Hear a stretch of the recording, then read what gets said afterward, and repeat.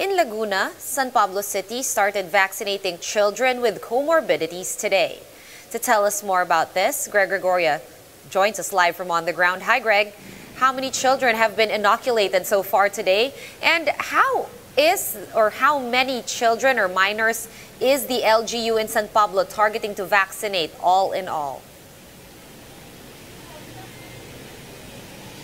Sean, by noontime, the San Pablo City government has already inoculated about hundreds of 12 to 17-year-olds with comorbidities.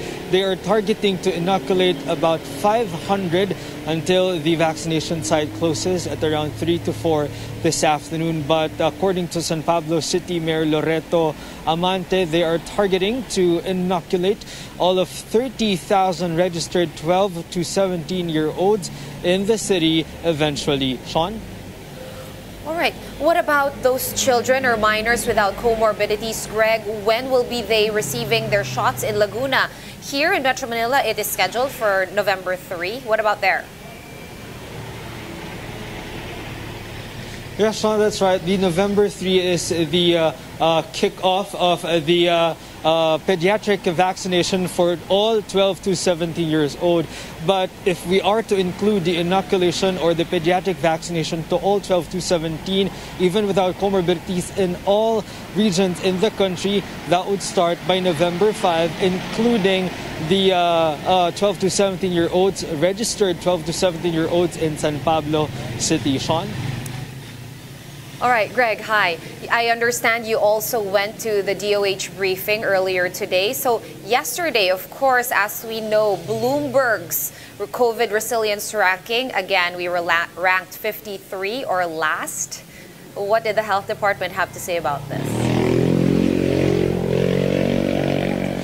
Sean, Health Undersecretary Maria Rosario Vergere mentioned that the government is always open in this kind of analysis or observation as to the COVID-19 response of our government. But Vergere insisted that the Philippines cannot be compared to other countries, especially those in those high-income countries like or developed countries like the United States, because according to Vergere, countries like the United States, for example, already have a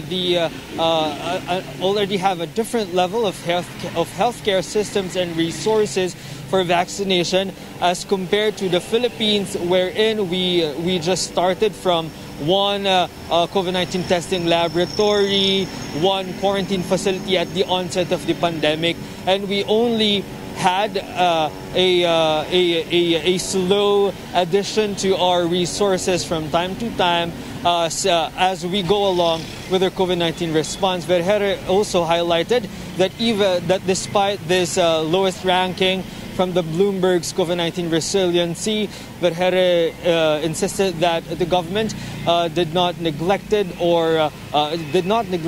any of its responsibilities for COVID-19 response. Sean?